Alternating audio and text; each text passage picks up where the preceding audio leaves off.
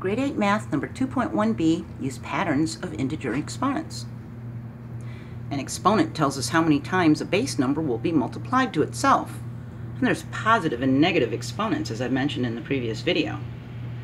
2 with a little 2 exponent is read as 2 to the second power, or 2 squared. See? It makes a square. There's 2 this way and 2 this way. It's 2 times 2.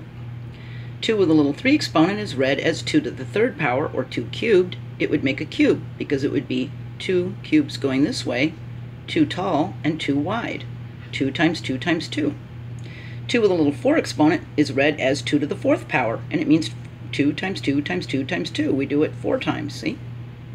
For powers of 10, whatever the exponent is tells us how many zeros are supposed to be in the answer. 10 to the second power means 10 times 10. That would be 100. There's 2 zeros.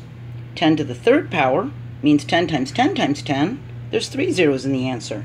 So for powers of 10, the exponent tells us how many zeros we're supposed to have. If it was 10 to the 7th power, we'd have 7 zeros in that answer. See? Now, we can use a list of integer exponents to see how the values change as the exponents change. I made a list starting up here with 3 to the 4th power, and it went down in order all the way to 3 to the negative 4th power. See that? We're going to watch how these change. Now, the first thing I want you to notice is that these are positive exponents, okay? The positive exponents are going to be whole numbers. 3 to the 4th power means 3 times 3 times 3 times 3. And look at it as 3 to the 4th power over 1, or 81 over 1, and that's going to equal 81. Because any number over 1 is that number, right? Well, as we get into the negatives, it's going to be under 1. See? It's going to flip around. We went from being over 1 to being under 1 as a fraction, okay? So, 3 to the third power is 27, because 3 times 3 is 9, and 9 times 3 is 27. It equals 27 as a whole number. It's positive. 3 to the second power is 9.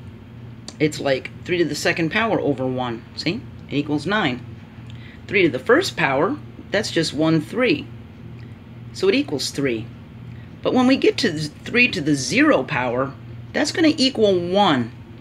There's a zero exponent rule that says that as long as the base number is not 0, it's going to equal 1. Any number to the power of 0 equals 1 as long as the base number is not 0.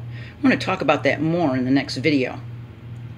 Now we're going to get into 3 to the negative 1 power. See that? The negative sign disappears as we put it under the 1 as a fraction.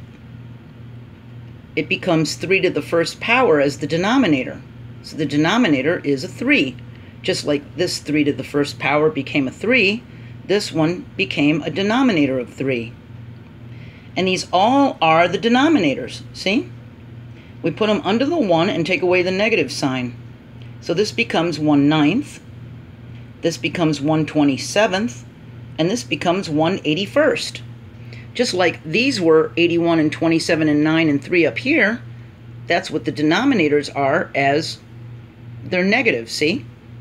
So when you see negative exponents, think fractions right away, okay?